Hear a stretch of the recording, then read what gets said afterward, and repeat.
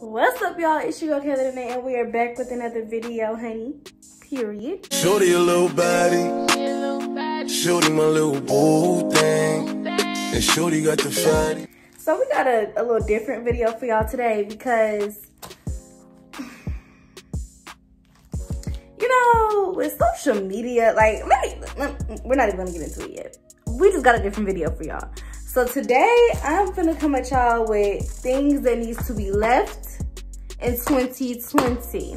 Can you see? You see my list? Can you see? Can you see? Yes. Things that need to be left in 2020. Because it's a lot. It's a lot. But I narrowed it down to 10 for y'all, so we won't be here all day. But before we get into that, make sure you guys leave a big old thumbs up and subscribe to the channel. And follow me on all social medias at Kayla Renee. I just dropped some pictures, so make sure you go like them. Anyways, blah, blah, blah. Yeah, let's go ahead and get started into this list because it's a pretty hefty list, even though it's only 10 things. Like, I'm just tired of it. Like, just stop it. Just leave it alone. Just let it be done. Let it be rest. R.I.P. to it. Let it go. So number 1 on the list is bashing Black successful women.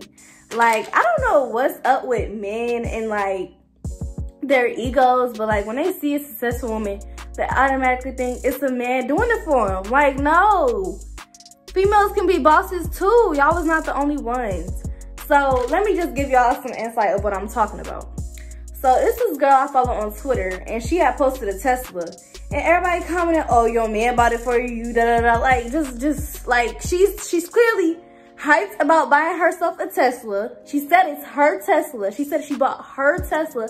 So why are you coming to her talking about, oh, it's not hers, and like, and she didn't buy it for real. Somebody bought it for her. Like, no, Black girls can be successful. When a white person does it, it's oh wow, look at her. She bought her own Tesla. But when a Black person does it, oh, a nigga bought it for you? Like, come on. Do better. Do better. Black men do better. And it's always the Black men. It's always the Black men tearing down their sisters. Like, I just don't understand. Help me understand, because I don't get it. So that's number 1. The second one, leave when you get cheated on. Leave. Because I promise you, it's a boy out here that will worship the ground you walk on. I promise you, he's out there. You may not be in the county you stay in, or the city you live in, or the state you stay in. Like, all these states and all these countries, like, your soulmate might not be where you are right now, but he's out there somewhere. I strongly believe in that. So, I just feel like, once a boy even cheats on you, or, you know, anything like that, or even put his hands on you, leave. Deuces. Out. Like, it's a non-negotiable for me. I understand things happen, and boys do cheat for different reasons than girls, and you might not agree with me on this, but I feel like boys cheat for that enjoyment, you know, a quick little 1-minute enjoyment. A girl will only cheat if it's like an emotional attachment, unless she just think like a boy too. But a girl is gonna cheat for an emotional attachment. Boys cheat to get that quick little, if you know, you know. But yeah, that's how I feel. Okay, another thing is bashing girls for surgeries, twerking, all that type of stuff. I'm a strong believer in females doing whatever they want to do. Like, no man or female or another female is gonna tell me how to live my life, what to do, you know what I'm saying? Like, I don't care. Now, me personally, I don't think I will ever get surgery, but I'm not gonna bash the next woman for getting surgery. Because I've been seeing a lot of stuff, especially with, let me think of like some people. Now that's another thing. The Claremont twins, okay, they just did a lot. I don't care what nobody say. They just did too much. But like with normal people or people that want to enhance some stuff, like Queen. So for an example, I feel like Queen got surgery to enhance her, you know, enhance her butt a little bit. She had kids. You know, when you want a mommy makeover. So I feel like she shouldn't be bashed for that, or, you know, she shouldn't be targeted because she decided to get a little enhancement on her body done after she done had a baby. Most of the people that bash other people haven't even had a baby, haven't even, you know, experienced nothing like that. The stretch marks, the, you know, lack of confidence, stuff like that. So you have no right to judge another person. Like, Ladies, get it together. Bashing another woman for doing something is not the move. Leave that in 2020. Because as a female, you want to uplift each other, especially black women. Like, you want to uplift each other. There's no need for the, oh, you don't need to be twerking, or you don't need to be, you know, getting surgery. Like, let that girl do what she want to do. I'm a strong believer, and let the female do what she wants to do. I don't care. And don't let no boy tell you not what to do. Don't let no girl tell you not what to do. Just don't let nobody tell you what to do. Period.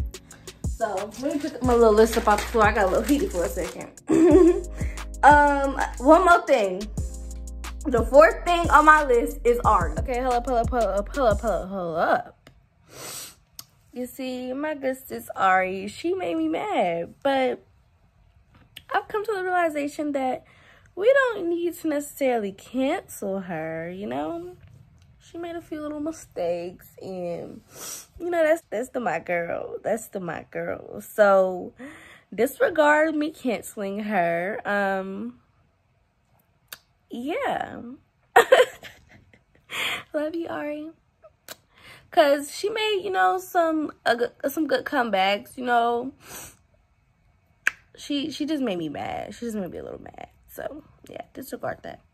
Now I know y'all gonna hate me for this. That's probably y'all girl. Y'all look up to her, blah blah blah. But the stuff she been saying lately, like with Olivia, the whole situation with Olivia, like that just blew mine. Because first of all, you didn't make nobody. You can't really say you made anybody because we know you through G Herbo. You feel me? So you can't say you made somebody. And the thing is, with Olivia, she has a talent, you know? She does makeup. Like, she gonna get bread regardless. She didn't really need Ari. Ari was just a boost for her. So for her to say all that, and like the stuff she just says and how she thinks, it's just, she's too bitter. Like, it's just, but moving on. Number 5, them Dickies outfits the boys be wearing and the girls starting to wear, like, no, y'all shouldn't even brought that out to 2020. So leave that in 2020. Like, them little outfits with the, y'all know what I'm talking about. I'll probably insert a picture here. But the little Dickies outfits, it looks good on some people, don't get me wrong, but most of the time, it don't be hitting for me. It don't be hitting. What's another thing? Bone-in braids. And y'all know what bone-in braids are. Y'all, you know, the bone-in, because these are boneless. So the regular box braids, that needs to be left in 2020. Like, that, I don't know what took them so long to discover knotless braids, or, you know, if they discovered it and just didn't tell nobody. But, like, I will never go back to regular box braids again, like, ever. Because knotless braids, they, like, so lightweight. You can move them whenever you want to, you know, like, they be expensive at times and they need to lower them prices, but for the most part, I love me some knotless braids because bone in is just not cute no more, you know? And they hurt. Like, your head be hurting for 3 days for what? And you can get some knotless and it don't hurt at all. Solves your issue. Another one is, this is number 7. The word toxic. Let that junk go. She should have been left in 2019. Like, let that word go. It's not cute to be toxic. You shouldn't want a toxic relationship. You shouldn't want to be toxic yourself. Like, even saying this word so many times is really blowing me. Like, ew. Because y'all just worship that word and it's not cute. Like, being toxic. First of all, people don't even know what real toxic, I can't even say the word, real toxicity is. People don't even know what it is. So I feel like people think cheating and going back to him, or, you know, a nigga doing you dirty and you going back to him is toxic. But, I mean, it can be, but why would you want that? Why would you want some toxic stuff? Like, we too old for toxicness. You need to be loving. Like, who got time for that? You feel me? It was cute. It was cute for a little minute. Well, actually, it never been cute to me. Like, I was so over, because I was in a toxic relationship, but we made it work. So being toxic is not it. Like, just let it go. Like, let the toxicity, how we say that word, go, and just be happy. Like, who got time to be mad all the time and toxic? Like, who got time? For real. Life is really too short. We are already in 2021. Well, finna be. Life is just too short. Be happy. Okay, the 8th thing is Donald Trump. Fuck Donald Trump. Yeah, nigga, fuck Donald Trump. He need to just let his little Twitter go, take them Twitter fingers down. You know, he need to just pack his stuff and leave. Get that bread ahead and leave. He need to he need to just go. He need to get ASAP. Like, he need to just go. Because I don't know if y'all like been keeping up with the news lately, but he's into that whole death penalty thing. And the man, I forgot his name, but a man just died over something he did 18 years ago. Not even died. He was executed over something he did when he was 18 years old. And Donald Trump pushed for that. So I just feel like he needs to go. Like, you didn't do nothing for us. And Trump supporters, y'all are the worst. And if you're a Trump supporter watching this, you're the worst. And I don't like you. Get off my channel. Period. But yeah, he needs to go. What's another thing? Sensitive people. So on Twitter, it's like, if you have Twitter, then you know, like, people are extra sensitive. You can't say nothing nowadays. People are so sensitive. They'll get in their feelings about nothing.